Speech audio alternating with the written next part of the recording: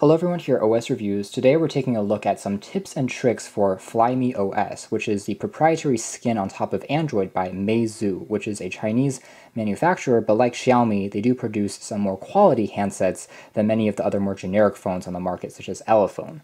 So Flyme OS is what's found on all of their devices, whether it's the Pro 7 that you see here or some of the newer Meizu phones with a 18:9 aspect ratio display, and does give you a pretty complete customization that feels quite different from what stock Android feels like.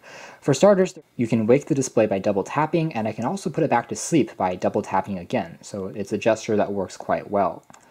Going into the main home screen here, what's also different is even with phones that have a slightly larger bezel because they're older, Meizu gives you the option of hiding the software controls on the bottom, such as home, back, and menu. You can hide them from view completely because they give you swipe gestures for things like multitasking. You can swipe from the bottom bezel to the top here to take a look at previously open applications, which are displayed kind of like cards on WebOS or on the newer iOS, and you're able to jump back and forth between these programs or flick up to close them out completely. So it's a pretty sleek overall setup that takes a few seconds to get used to, but afterwards it feels very intuitive. Under the settings and accessibility, you're also able to kind of change what the task manager looks like. So right now we have a horizontal layout, which is like this, but I can change it to vertical as well. So I can flick up and it looks like a more stock Android 7.0 device. That's how they're displayed. So you can flick up and down to go through apps. So for instance, if I open the clock now and now flick up, this is how the traditional Android experience looks like. But I personally prefer the horizontal layout, so I'm going to go back to that. The next tip here is going to be about gestures. So we talked about how double tap can wake the device, but you can also perform other gestures even when the screen is turned off.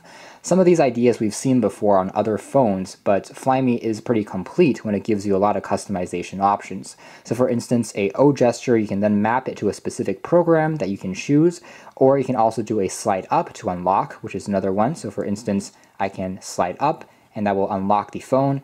So going back again, we also have something called Smart Touch. Now, Smart Touch is basically this assistive touch dot on the very bottom there that you can flick up, down, left, and right to create different actions. Maybe have smaller hands and your phone's display is too tall for you to reach down and then drag down a notification tray. You can just flick down, for instance, to access that. So that's actually pretty easy to use. And by default, these are the commands. I can tap once to go back. I can hold on this dot for a few seconds to move it around freely to rearrange it onto a different corner. I can also slide up to go back to the home screen, slide down for notification shade, left and right to switch between currently open programs. I can also access something called Easy Mode under settings. So if I enable Easy Mode, it basically gives me the simplified interface, which both saves on battery and makes the phone a lot easier to use for first-time smartphone users, for the elderly, and maybe for kids. Here's what settings looks like under the Easy Mode.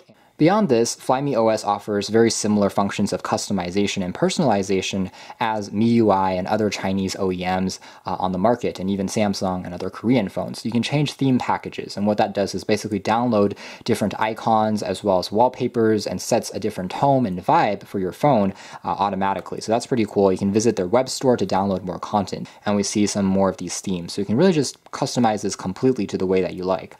Obviously, you can do that by yourself too if you want to install something like BlackBerry Launcher or a Google Now Launcher if you want a more stock feeling handset, but Meizu gives you a few of their options that they design. Next, because Meizu phones are primarily made in China and sold for the Chinese demographic, you also have a secondary app store, which although really isn't a huge selling point, it is a tip that you guys can consider if you want to look at. It's basically the same content as you can find give and take in the regular Google Play Store, which most Meizu phones also do have, but occasionally you can find some differences in pricing, so some games can be a little cheaper, and you may be able to find a few apps which are exclusive for Asian markets that you otherwise aren't able to find in the Play Store. And Meizu also throws in their own security manager, which can be useful if you want to quickly glance and see if your phone is securely optimized in terms of not storing too much content in the cache memory, in terms of having apps which are installed through either the Play Store or the Meizu store and not side-loaded,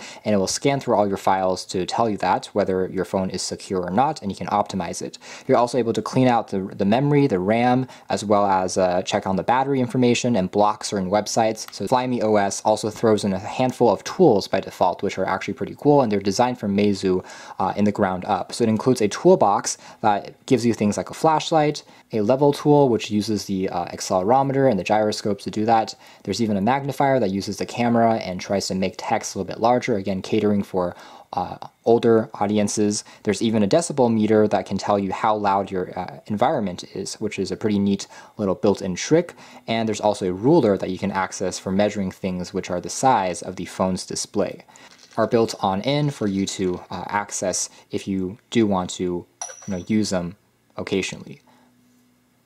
So that's more or less it as far as our quick tips and tricks unique to the Flyme OS experience. As you can tell, it's a very customizable UI, which is a good thing because you can change it to your liking. You can always slap a standard Google Now launcher if you don't like what you see here, but it does give you some pretty neat ideas. I also really like the kind of visuals that Meizu brings to their icons and packages, which just looks very neat. It reminds me of something like Ubuntu Mobile, which is a very elegant OS. And overall, again, a lot of clever ideas, even though it's not the most fully featured UI, but this feels pretty clean and well optimized, and many of the gestures are very fun as well as intuitive to use.